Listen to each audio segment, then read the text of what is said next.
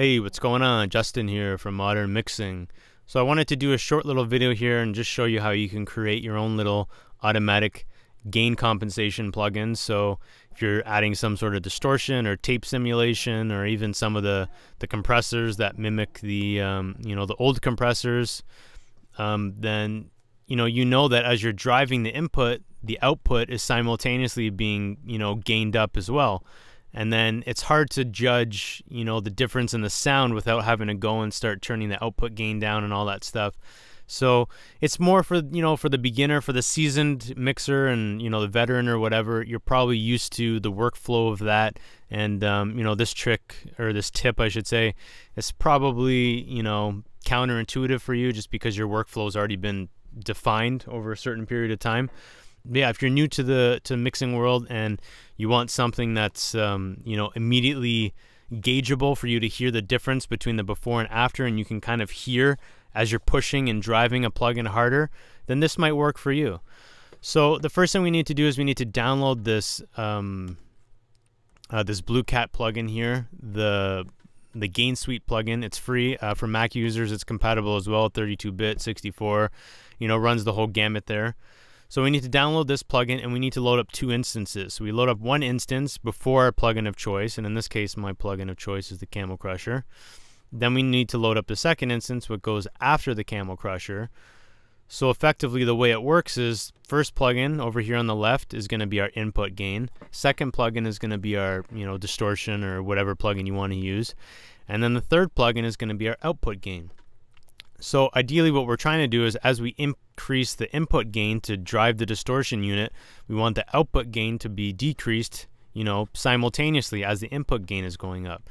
So we need to do a little bit of setting up here. So with the input channel here, the first instance, we need to click this not connected. And there we go. And then we select whatever group we want. I'm just going to select group A. And then when we go over to our output gain plugin, we need to select not connected again, and then select the same group, group A, same group as we selected on the first plugin here. And then what we need to do with the link options is, for the first one, keep it on relative, and then the link options on the second one, keep it on reverse. Or it doesn't come on reverse, it comes on relative, but you need to choose reverse, turn off relative. So what happens now is the relative, if we increase the gain, 6 dBs or whatever, it's going to remain at 6 dBs, and the reverse plugin here, as we're increasing this to 6 dBs, this is going to take away 6 decibels. So I'll show you right now. As we increase, you can see the plugin to the right, it's decreasing whatever amount of dBs that I increase. So I increase 40 dBs, it takes away 40 dBs. So that's all we really need to do. And then what I'll do is I'll show you, I have this drum loop here, so I'm going to turn everything off. So the way the Camel Crusher is set up right now, volume is full. The only thing I have engaged is this master and this distortion. So the volume's full, the mix is full. Distortion and tube are set to, their very starting points. And so basically no distortion is being added to the sound whatsoever right now. And if there is, it's probably like a 0.0 whatever percentage. So it's very, very minimal. It's not noticeable. But as I increase the gain of the first plugin here, I'm going to be driving this unit and adding a ton of distortion from the tube and mechanical distortion. So what I'll do is I'll bypass everything, and I'll play it, and then I'll engage everything, and you'll see just on their stock settings it's not changing the sound whatsoever.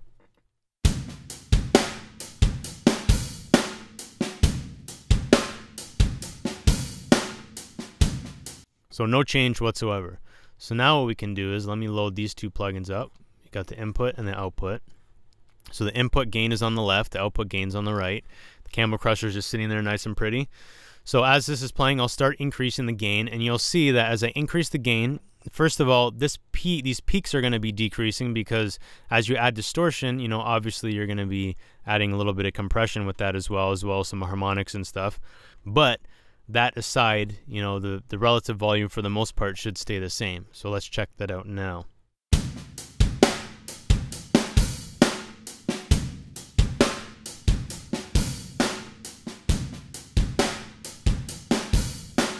So you can see the peak volume went down quite a bit, and there is some noticeable distortion. You can definitely hear it, but the relative volume, like I said, you shouldn't have noticed that much of a change. Like, it's pretty consistent.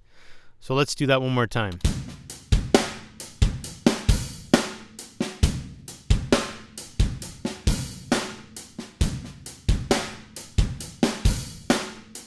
So I think adding about 13 dBs is probably the zone that I want to be in. Well, maybe anywhere from 10 to 13 dBs is the zone that I want to be in for volume. But since our peak volumes went down quite a bit, that means that we can actually increase our output volume now. So what we can do is we can do two things. We can now ungroup them, turn them off, and now we can start compensating for this output gain here, or you can add another plugin. You can add, for instance, the L1 limiter, and then just see where the peak volume is and then try to bring it back up to where it was before. So if we want, we can turn these plugins off and just leave the L1 on, and let's see where it was peaking before we added the distortion.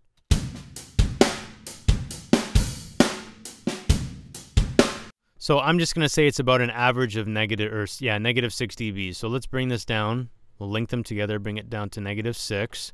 So that's our starting point. So let's engage the Blue Cat plugins here so that we can add some distortion. And then what we can do is we can bring this down to wherever our peaks are hitting now.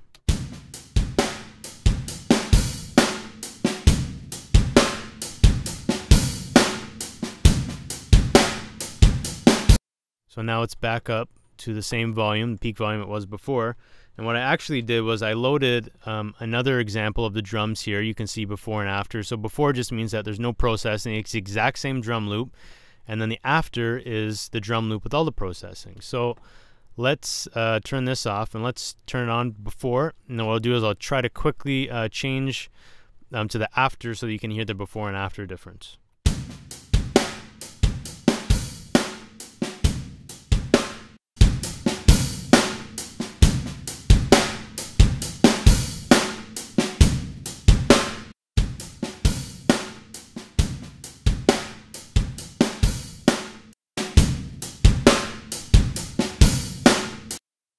So you can see there that, a lot more volume's been added.